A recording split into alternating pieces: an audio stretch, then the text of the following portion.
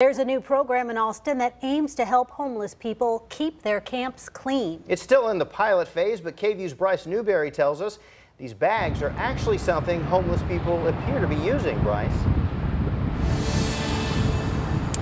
Yeah, Mike and Quita, we're here at I-35 in Cesar Chavez, and you can see that this is actually one of those trash collection sites for the homeless camp just behind me. And this is one of 4 locations in the city. Today I found out homeless people are actually glad to have these bags. I'm sure they don't want to drive by and see a pigsty. I'm sure they want to see a nice orderly place, At 183 and Cameron Road. Because believe it or not, we use those bags to the fullest. Homeless people have a new way of cleaning up after themselves. They're really appreciative of the service and being able to be part of the solution. Taylor Cook from the City of Austin's Service Design Lab helped launch the Violet Bag program. It provides trash bags at 4 different homeless camps in the city, which get picked up once a week by Austin Resource Recovery. It might just seem like a small program to collect some garbage, but it gives people some dignity and helps them make some connections I think can really help them along the way.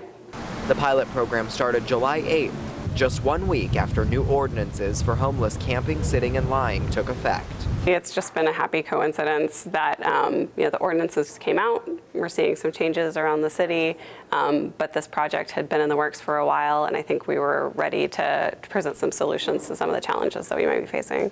At 183 in Cameron, the challenge is a lack of bags. Every time they come, they need to come and refill it. If they want this pilot program to work, you need to work with us too.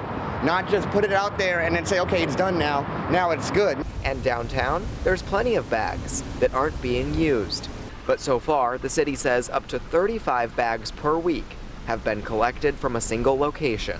And even just these small interactions that they might have with the city, I'm really hopeful that builds momentum for them to engage even more in services and some of the other things that Austin's providing. The city says they hope to expand this program in the coming months, and they'll be looking at 311 data to see where that need is the highest. So if you're seeing a lot of trash in your neighborhood or you want to report an excess of it, you can call 311 to do that. Reporting live downtown, I'm Bryce Newberry, KVUE News.